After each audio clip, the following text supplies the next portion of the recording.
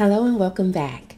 Today we will explore for loops and if conditions by creating a scrolling display on an LCD. It is my hope that in order to do this, you have completed SparkFun Inventor's Kit version 4.1 Project 4, which shows how to create an LCD on your breadboard and then use the breadboard microcontroller. So here's our Project 4 circuit with our 1, 2, 3, 4, 5 components that we need to make a scrolling LCD screen. First, we have our microcontroller, which is an Arduino Uno or a SparkFun breadboard. Then we have our LCD screen shown here at the bottom.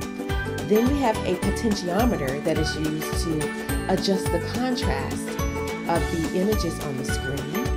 Then we have a push button that we are going to use to select which of our 3 images we want to show. And then we have a resistor that is part of the pinout for the LCD wireless